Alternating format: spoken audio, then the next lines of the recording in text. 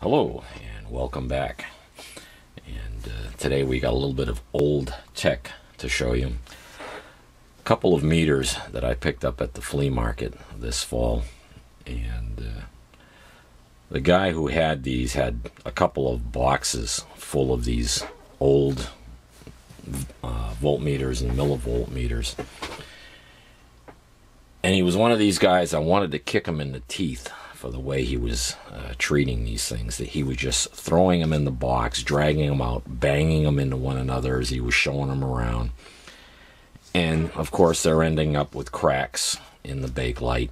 While I was standing there, he actually smashed the glass out of one by throwing another meter on top of a meter.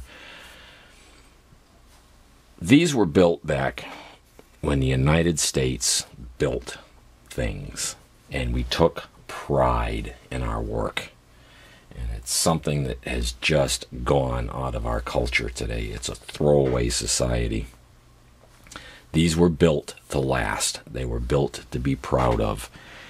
And if you take a look on the side of this one, this is a Sensitive Research Corporation, and try to get the glare out of here. Take a look at this.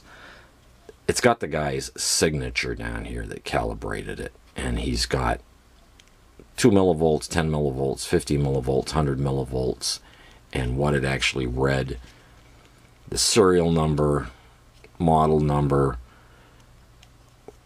They took pride in what they did. And this has remained with the meter since the day it was manufactured. And is there a date on here? Yes, 1962.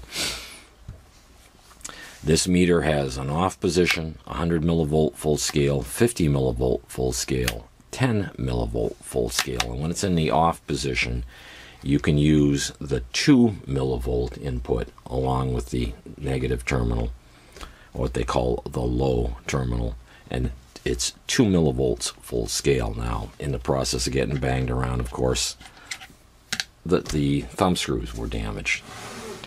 I just couldn't stand it. I had to take 2 of these away from him and just try to preserve them. And they were absolutely filthy. You could not believe how dirty these were when I picked them up. And I did a little cleaning, and of course I did the boot polish trick on the strap. This one's made by Singer Metrics, and they also were well known. Sensitive Research was in New Rochelle, New York. Singer Metrics was in Bridgeport, Connecticut. And they were both very well known for high precision equipment.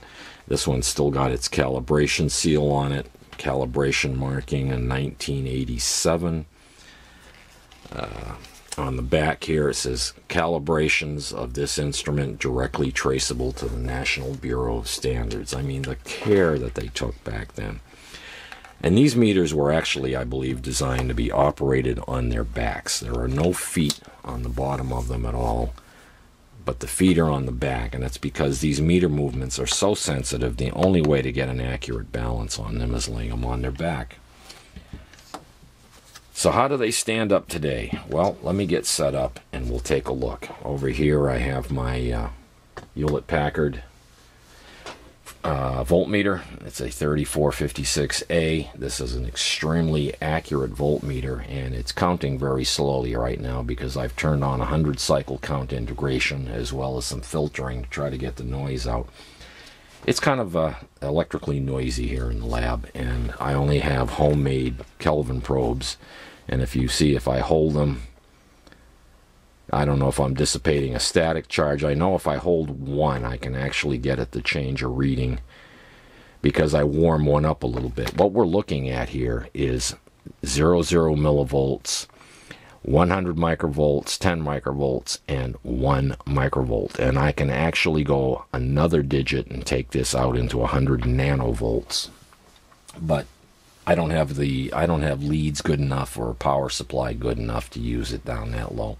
It's just too noisy in here.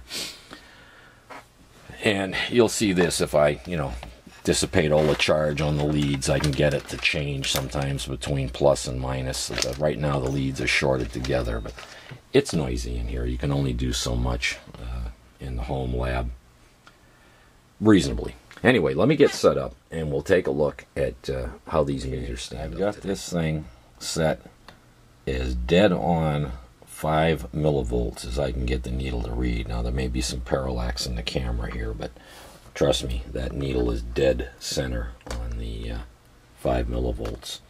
And if we bring this up and take a look at the Hewlett-Packard over here,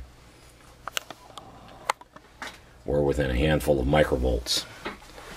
About 5 microvolts low. So that's 4.995 millivolts. And this meter, which is over 50 years old, is reading exactly 5 millivolts.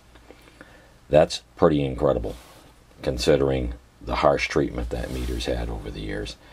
Now the other meter has a scale, full scale of 2 millivolts. So let me see what I can do on setting that one up. Again, this is the other meter, and we're set on exactly, or as exact as I can get it, 2 millivolts at full scale. Again, there may be some parallax in the angle of the camera here, but believe me, that's dead center on the line.